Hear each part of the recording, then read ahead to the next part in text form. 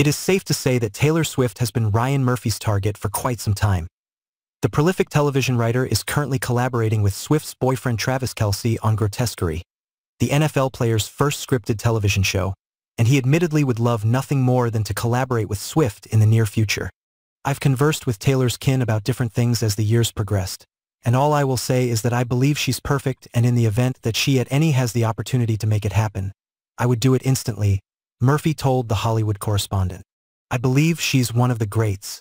Murphy admitted that he was so shy talking to Travis about her while making Grotesquerie, despite the fact that he is a fan of Swift, 34, and Kelce, 35. He is very respectful and kind about it. Murphy described the relationship as a pop culture phenomenon. The way they've captivated the world's imagination is a fascinating dynamic. I always knew Travis could do it, the American Horror Story creator told THR, praising Kelce's impressive performance on the Thriller series.